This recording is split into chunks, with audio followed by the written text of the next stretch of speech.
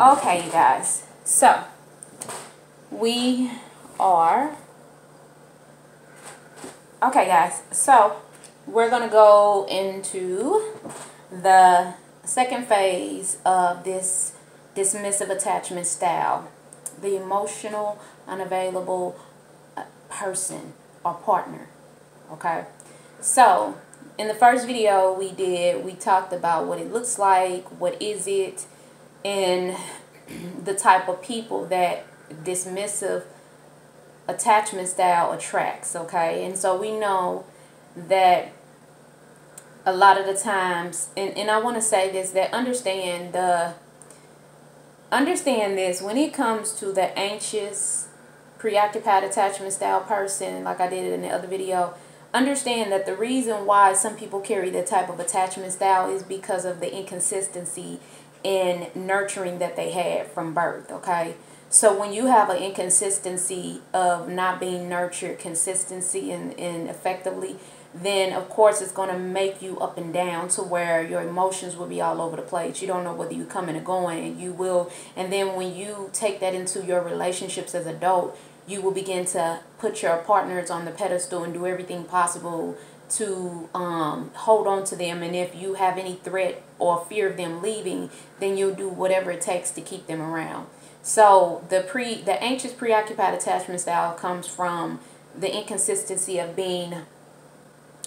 not being nurtured as a baby consistently. Okay, the dismissive attachment style comes from not having no type of being nurtured at all. Okay, now a lot of times with this dismissive attachment style, what happens is that when they're little, boy or girl, man or woman, when they're little, okay, their parents, or it can be one parent or it can be both parents, but their parent has completely not given them no type of nurturing. Okay, so a lot of times as babies, when you have a parent or both parents where you're not getting no type of nurturing, you're not getting any type of emotional stability or security, any of that, then what happens is that you begin to shut your emotions off. Why?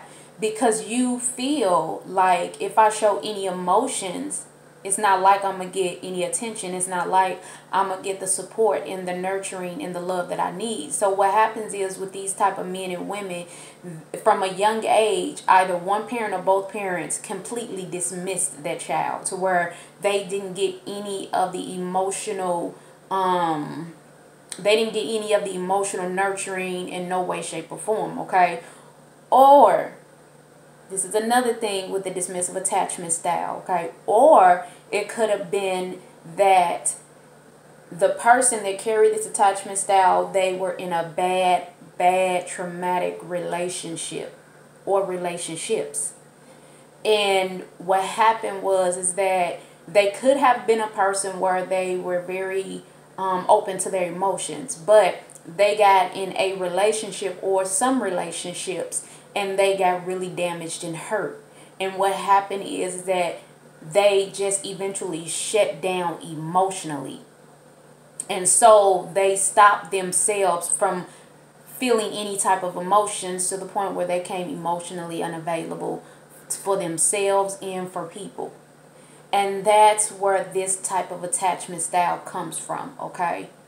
So I want y'all to understand when we dealing with this dismissive attachment style, a person that carry it or people that carry it, understand that, or you're dealing with somebody like this, understand that when that person is emotionally unavailable for you, or they dismissive towards you, or they just always talking about your flaw, everything, okay, or they're judgmental, understand that sometimes you got to step back and not take it personal, okay? Because the thing is that if you take it personal, you're only going to continue to make yourself crazy. So you got to understand with these type of people, sometimes you got to step back out of your own body and say, okay, let me not take this personal, because this, I know at the end of the day, it's a deeper root to why this person is always talking about my flaws, is why they always dismissing me, why they're so emotionally unavailable to me. You know what I'm saying? So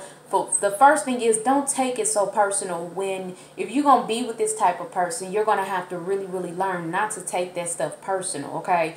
Now, I'm not saying to stay with somebody that has this dismissive attachment style, because at the end of the day, I always say that you can't heal anybody, but you also got to understand that you got to love yourself more enough to say that if my emotional needs is not getting met by this person, you also have to be willing to walk away for your own sanity, for your own peace of mind, for your own love, for your own joy. You get what I'm saying? So I'm not saying stay with somebody like this. But what I'm saying is that if you know you're with somebody that's not willing to even meet you halfway to do better in no way, shape, or form, you might have to consider walking away, because I'm telling you, in the end, if you stay with somebody like this, it's not even willing to meet you halfway to do better and to change.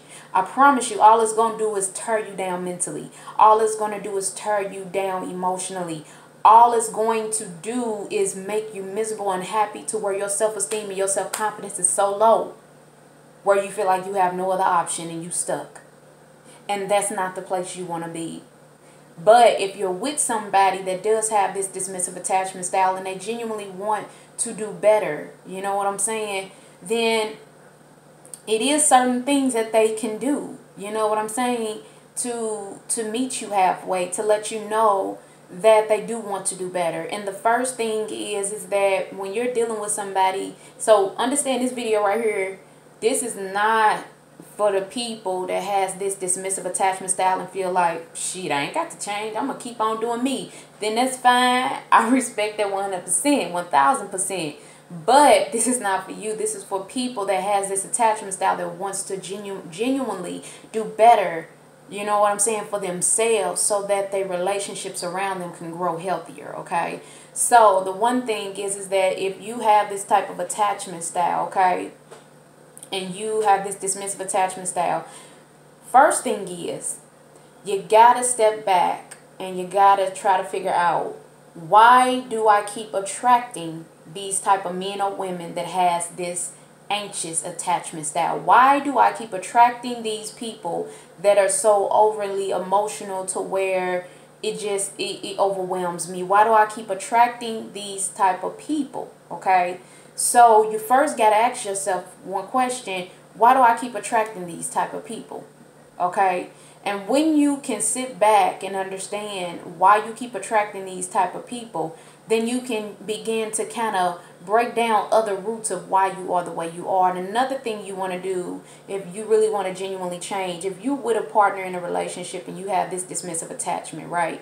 If your partner is expressing her feelings or his feelings and they really, really being vulnerable with you, then don't just tell your partner, look, come on, suck it up, you know, it'll be all right. No, you have to figure out how to genuinely find some compassion within you to give to your partner, because you got to understand, if you're genuinely wanting to change this type of attachment style, you genuinely have to find some compassion within you. You have to learn how to be compassionate with yourself, to be compassionate with your partner. Okay, and I say this in every video, you cannot give love to someone else until you can learn how to give it to yourself. You cannot give compassion to someone else until you can learn how to give that to yourself. Okay, so you genuinely have to find compassion for yourself to give it to your partner. Okay, when they're expressing their feelings or they're expressing whatever they need to express to you. Another thing is that you have to be willing to understand that if you can really trust your partner and you really feel safe with them, take small tiny steps and just letting down your guard a little bit and expressing to them certain things that you never told them. You know what I'm saying? I'm not saying major things at first. I'm saying small little things that you never told them. Take your time and express certain things to them. You know, like let them in slowly, little by little, so that they can see and feel that connection with you. You get what I'm saying? Because you having this dismissive attachment style and you're with a partner man or woman, they're going to want to feel that connection with you. Okay? So just take your time and slowly let them in a little bit. Okay? Tell them things that you never told them. Another thing is get rid of the lies, get rid of the secrets. Stop. And that's another thing with this person that has this dismissive attachment style. They are very secretive. Okay? So if you meeting somebody and they real secretive, and you just notice that they so secretive to where you can't even get a baby toe in the door with them, that's another form of this attachment style. They are so secretive. And the reason why a lot of times they are secretive, low-key, they ain't going to tell y'all, but low-key, they do fear rejection. They fear rejection too. They fear that a lot of people may know a lot of the shit that they've been through, they won't be accepted. So when you're dealing with this person with this type of attachment style, pay attention, because they are very secretive and you can feel it. Okay? So if you're willing to change this type of attachment style, cut the secrets. You know what I'm saying? Don't be so secretive. Stop lying. Stop keeping side chicks on the side. Stop keeping the side dudes on the sidelines. Eliminate the extra people out of y'all relationship so that y'all can have a healthy relationship and genuinely work on making it more healthier, not just for you, but for the both of y'all, And that's another way. Just eliminate the secrets. Eliminate the being so secretive. Eliminate the side chicks and the side dudes. Okay? Another form you can do if you want to change this type of attachment style is that you can begin to just emotionally go back to those old wounds and those old traumas of where you've been hurt. This is my thing, and this is the root of it all. I'm being honest. You cannot heal from this attachment style until you're willing to get to the root of why you are the way you are. So sometimes you're going to have to go back and revisit how you was treated like a child. Sometimes you're going to have to go back and revisit those traumas that you didn't want to have to face. You cannot heal until you get to the root cause of it. You get what I'm saying? You cannot heal effectively until you know the root of why you are the way you are and why you have this attachment style. So sometimes you're going to have to get to the root to go back to those traumas in order to really effectively heal. And if that means you got to take a season by yourself to be single to heal because it was so much trauma back there, then take your season. But that's the only way you're going to do it, if you go back and revisit those places that most traumatized you. And when you visit those places that most traumatized you, and you take the time to really allow God to really internally heal you from all of that pain and trauma, then you can begin now to take steps into changing that attachment style so you're no longer emotionally unavailable. And that was just my second video. I love you guys. You be blessed.